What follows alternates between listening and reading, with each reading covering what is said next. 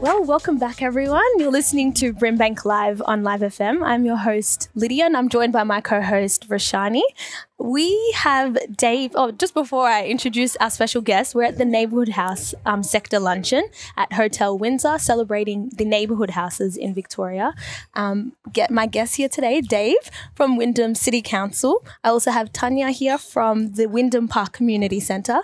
Firstly, thank you for coming on board, guys. We appreciate it. How are you guys? Good. Thanks for having us. Yeah. Maybe we could start by asking you, Dave, what is it that you do exactly in the Wyndham City Council space?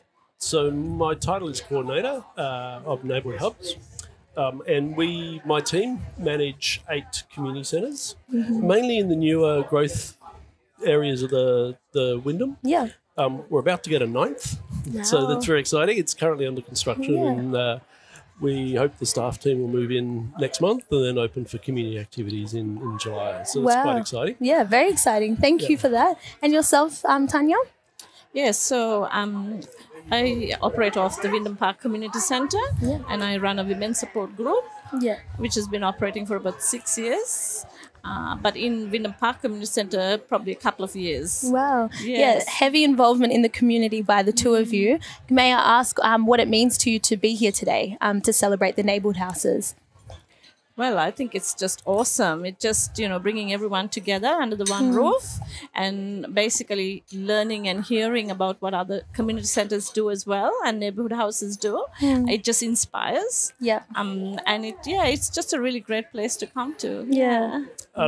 And for me, I think it's really inspiring. The award winners today are some awesome projects, but I think also it just shows the way different neighbourhood houses, community centres respond to their community and reflect their community and create opportunities for community members to join in or participate or even lead programs as they're ready. Absolutely. And speaking of supporting communities, can we ask what you were both involved in or what you were doing last year to respond to the hectic year that was COVID?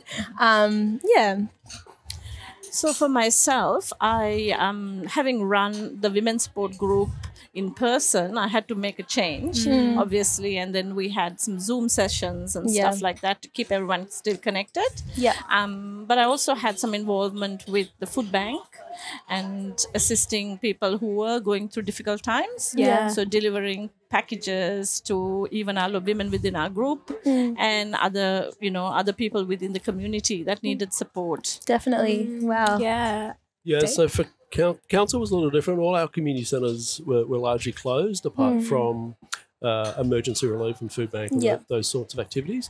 We started a completely new program which we called Check In and Chat. Okay. Wow, so one of the things with neighbourhood houses and community centres, it's a place for people to come, feel welcome, and have that point of connection with others in the community. Right. Yeah. And with the doors closed and staff working from home, it was like, how could we provide that?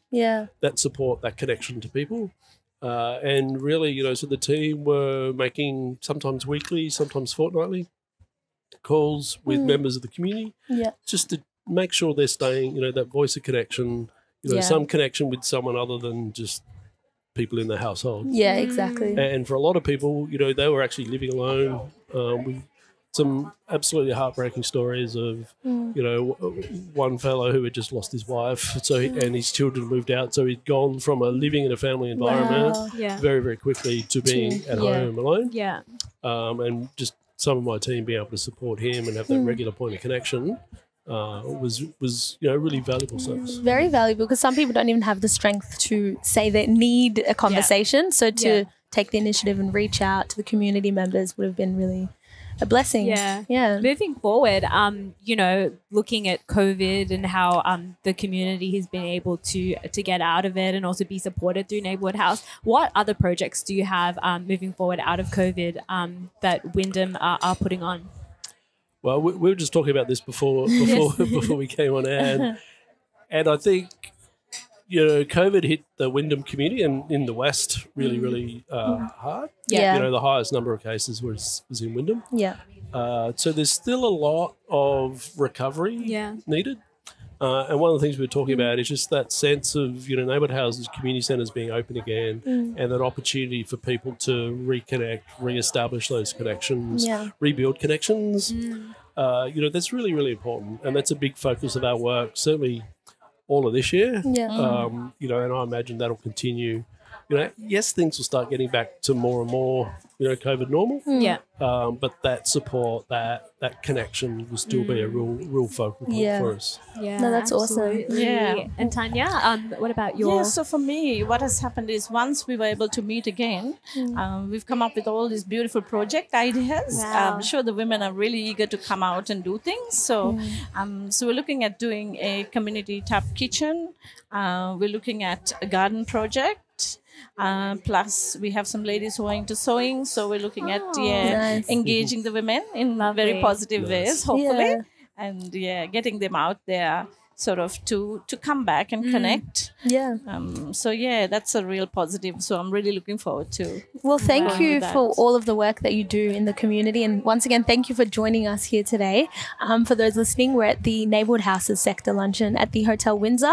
You're listening to Brimbank Live on Live FM. I'm your host, Lydia, joined by Roshani, my co-host. And you just heard from Dave and Tania, who are in the community and doing amazing things. Thank you so much for joining us. Congratulations again on winning the award today. Fantastic recognition for the work that you guys have been doing and will continue to do with the next wave of young people coming through. So, kudos to you both as well. Yeah, so that's been awesome for you too, for all of you to get that award. That's really great. It's really encouraging. Thank you so much, guys.